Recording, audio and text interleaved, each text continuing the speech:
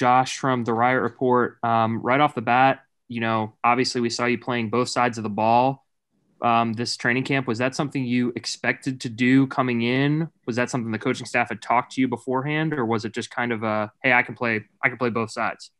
It's actually a unique story. I got picked up as a DB, played all the DB in college. But in high school, I was a running back, and Coach Rule, when he was at Temple, actually recruited me at running back.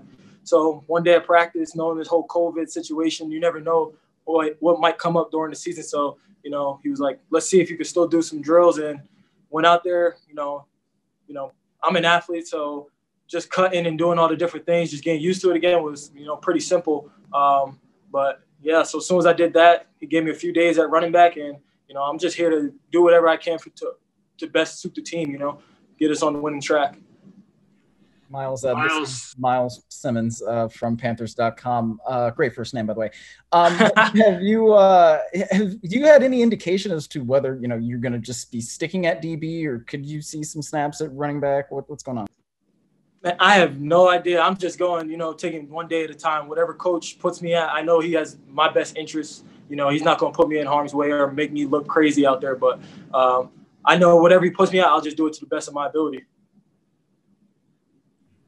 Myles, to that point, it seemed like a little later on in camp you might have been more a defensive back. Was that your read on it too? And do you think that's your best position at this point?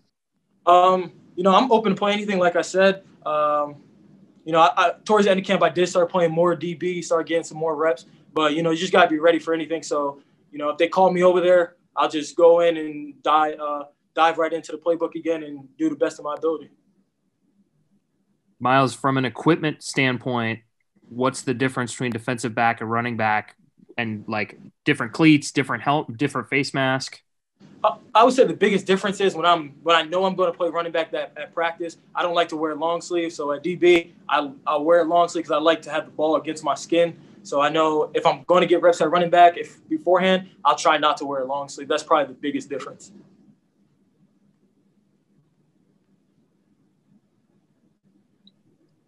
Hey, Josh, again, what was your Saturday like? Obviously, cut day it can be a stressful day. What were you doing? How were you trying to distract yourself? Take us through that day. Saturday was a stressful day. Couldn't really sleep. Woke up on an off day at like 7 o'clock in the morning. Couldn't really do nothing. Went, got breakfast, just sitting around next to my phone. Every call, I'm like, my heart is like jumping out of my chest, out of my skin. I stopped like answering people's text messages. Everybody's asking me. I'm like, I don't know. I'm just waiting to hear something. Really just what I did was watched a lot of Disney Plus, went back to my childhood days to try to like ease my anxiety and ease the what happens. So really just watched a lot of Disney Plus and played the video game all day. And follow up to that, any favorites on Disney Plus? Something that was My favorite top three I watched was probably Mulan. I'm getting ready for that Mulan, the real one to come out. It's streaming on Disney Plus. Mulan, Hercules, and I would say Aladdin. So I watched the real version and then I watched the cartoon version. So, Disney Plus got it all. Mulan was legit. Jonathan Alexander, Charlotte Observer. Are there any movies that Disney Plus needs to add? I don't even know if it's Disney, but Oliver and Company. That's probably one of my favorite. Seeing the dog singing. I like to see like different things. So I love the singing ones. Any singing movie they got, they might as well put it on there.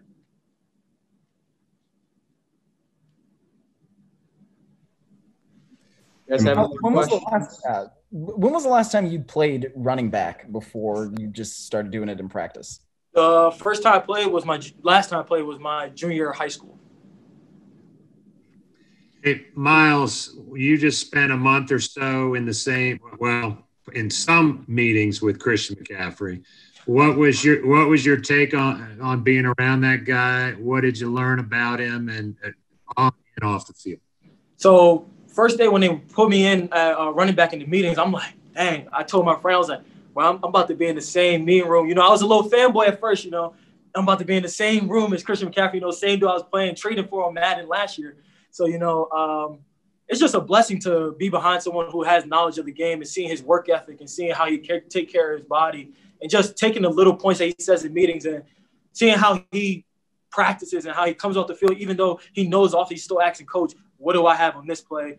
Was that the right depth? Was that the right read? And just asking those simple questions to make sure it's going over in his mind and he's seeing the same thing the coach is seeing.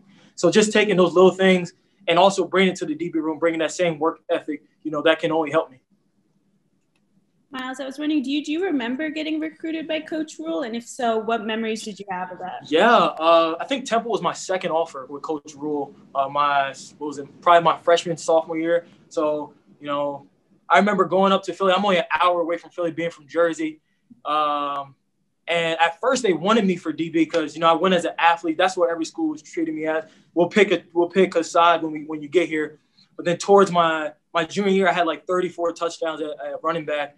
And then every school wanted to put me at running back.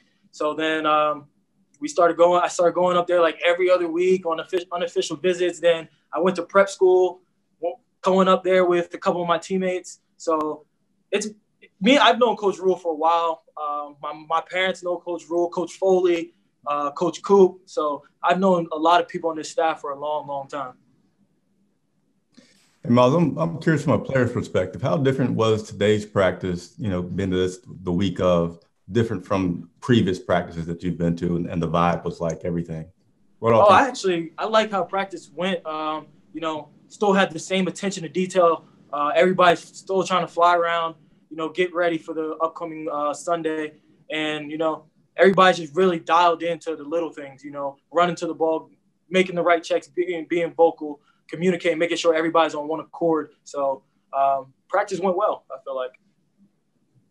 Myles, there were a couple of practices where you were playing both defense and then offense, sometimes I believe even on the same drive. Like, how were you able to do that mentally? Really help from everybody around. I come into the defensive huddle, which I knew more because we did most of the offseason on defense. So that was pretty easy. It was just when I would go over to offense, the offensive teammates, like they kind of helped me, like in the huddle. All right, you line up on this side. They would just tell me what footwork I had. I knew if it was 9 or 2, which side to go, but they would help me out. So I appreciate everybody on the offense for helping me along the way, and just with open arms. Nobody really like turned their back on me. Even if I didn't know it, somebody would help me out and let me know. All right, you do this on this play. So it really was smooth sailing, knowing both sides.